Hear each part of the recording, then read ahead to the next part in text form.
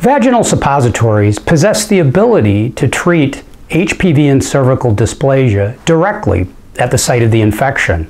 This is in contrast to diet and supplements, which work indirectly by addressing nutritional deficiencies and by relying on plant compounds that inhibit the dysplastic process. Curcumin is the primary yellow pigment found in the root of turmeric.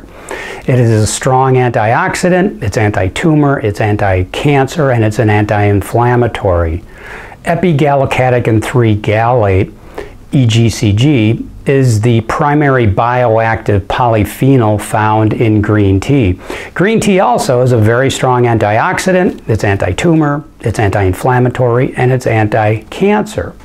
There are 14 high-risk HPV strains, and what distinguishes high-risk HPV strains from low-risk HPV strains or wart HPV strains is that high-risk HPV strains possess E6 and E7 oncogenes. What these oncogenes do is they damage your cell by downregulating tumor suppression genes such as the P53 and the PRB genes.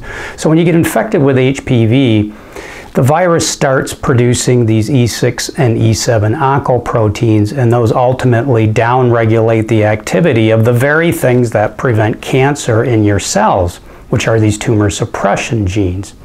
Research has demonstrated that both curcumin and green tea have the ability to degrade the E6 and E7 oncoproteins while increasing the activity of your tumor suppression genes.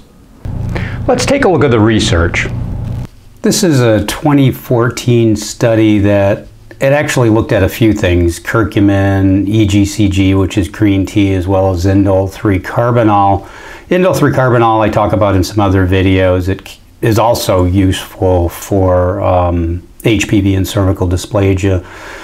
But they, they looked at the fact that these are natural inhibitors against the E6 oncoprotein that you find in some of the high-risk viruses. This one specifically was HPV-16. But what they found was that all of these substances, curcumin, green tea, I3C, helped restore P53 functioning. And this is a 2006 study that found that curcumin helped kill cervical cancer cells. Apoptosis is cell death. So curcumin helped destroy cancer cells that were infected with HPV, and curcumin also selectively inhibited the expression of those oncogenes E6 and E7. This is a 2011 study that find that curcumin treatment inhibits the transcription of the E6 and E7 oncogenes. This one again was looking at HPV-16, and it does it as early as 6 hours post-treatment. It also restored the expression of the tumor suppression proteins P53, PRB, and this PTPN13 is another type of tumor suppression gene that does a number of things to prevent cancer. The authors of this study found that these findings imply that curcumin may be an effective chemopreventive and therapeutic agent for cervical cancer prevention and treatment. This is a 2023 study that found that HPV-positive cervical cancer cell lines, that's the HeLa and the Kasky, those are two different types of cancer cell lines that are used to study cervical cancer. They were treated with curcumin, and the results showed that curcumin has a dose-dependent and a time-dependent inhibitory effect on cell viability. So in other words, when exposed to curcumin, cancer cells are not viable. They end up dying. They also selectively inhibited the expression of the viral oncoproteins again, the E6 and E7 oncoproteins. And that curcumin regulates apoptosis or cell death, migration, invasion of cervical cancer cells. And the authors of this study found that the mechanism may be related to its ability to downregulate the E6 oncogene. This was a combination study. This is interesting because this was a study that looked at the topical application of curcumin, green tea, resveratrol, and their ability to treat cervical cancer and inhibit tumor progression. what they found was that there was a rapid downregulation of HPV-18 E6 oncogene and NF-kappa B expression. NF-kappa B is an inflammatory mediator. So they found that it downregulated the E6 oncogene. It was acted as an anti-inflammatory while concomitantly inducing the tumor suppression protein P53 in cervical cancer cells. You know, I'm focusing on tumor suppression and some of these tumor suppression genes. There's other mechanisms whereby curcumin and green tea and some other plant compounds inhibit cervical dysplasia and cervical cancer. Some of those mechanisms don't involve E6 and E7 oncogenes, and they don't necessarily involve tumor suppression genes. They do some other things like anti-inflammatories block the dysplastic process through a variety of mechanisms. I actually talk about 3 or 4 different mechanisms how HPV causes dysplasia and cervical cancer in my book.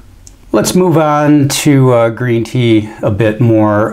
Here's a 2021 study that found that green tea treatment was associated with the degradation of the E6 and E7 oncoproteins, as well as an upregulation of their associated tumor suppression genes. And the authors found that this suggests that green tea was able to block productive viral replication and differentiating keratinocytes. Those are basically, keratinocytes are epithelial cells that are similar to what you find on the cervix. This is the last study. This was a 2023 study looking at green tea. They found that green tea extracts play a critical role in suppressing HPV oncogenes and oncoproteins, the E6 and E7 oncogenes, which are responsible for the cancer activity and cancer development in the cervix. Now there's about 80 or 90 studies specifically on curcumin and green tea. I just chose a handful just to kind of make my point. I'm not going to go through 80 or 90 studies. So what does this all mean? Well, it means that you may want to treat HPV and cervical dysplasia topically with curcumin and green tea.